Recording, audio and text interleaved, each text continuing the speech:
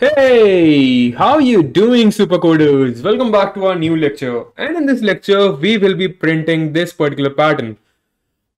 I highly suggest you that if you have not watched my previous video in which I'm printing a pattern something like this, then you should be watching that. And also watch my video on magic pattern concepts because that's really important to print all the patterns. So let's get ahead with this pattern. So, see first, the pattern is somewhat like this. For the value of n is equal to 5. 1, 2, 3, 4, 5, yes. For n is equal to 5. So let me just draw a pattern something like this.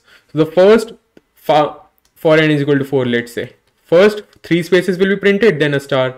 Then 2 spaces, a star, then a space. Then 1 space, star, space, space. Then star, space, space, space. If you are coming back from my previous video, and if you have watched my previous video, then you must be knowing that we already know how to print this particular box of 4 by 4 in which we are printing stars in each line. You already know that. I am using the magic star funda loop to print that because there are 4 times that I am printing this. So loop is running 4 times, and inside the loop we are using magic star funda where each time I am giving the count 4. And if the user has entered n, then the loop will be run n times. And each time I will be giving inside the magic star funda loop the value n. Let's quickly write this. So first I'm going to be printing the box 1 to n plus 1. We already know how to print this. Okay. So I'm not going to be taking much of a time to print this.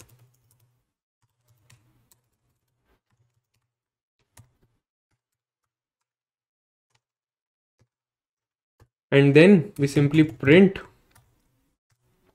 a star ending with a tab. Let's say there's a tab in between.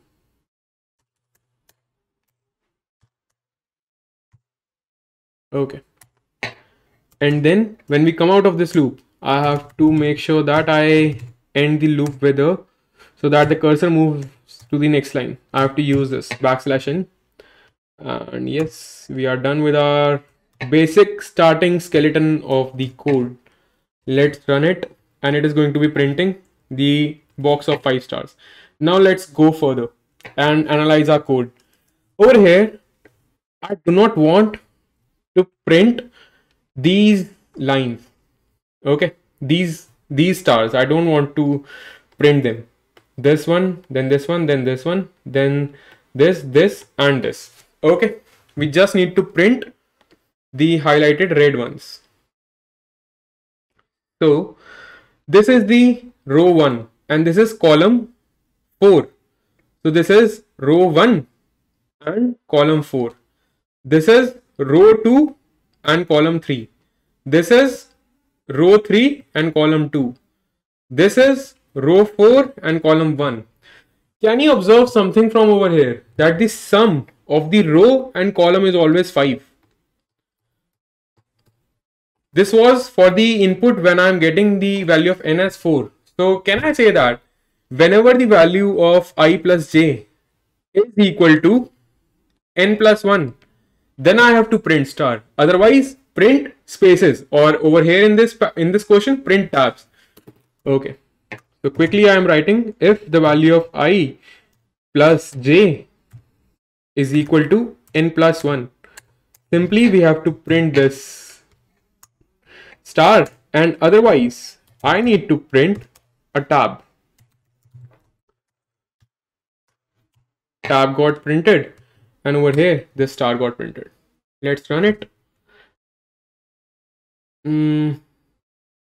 Okay, it's apparently giving us some error. So basically the error is over here because I have not made sure that the cursor stays in the same line. So I have to use this. Okay, now the cursor will stay in the same line and our answer also got accepted. And let's submit it, and after that we can do away with this video. And also let's do a coders tab because we have not done it in a while, and also because the problem was a bit difficult. Okay,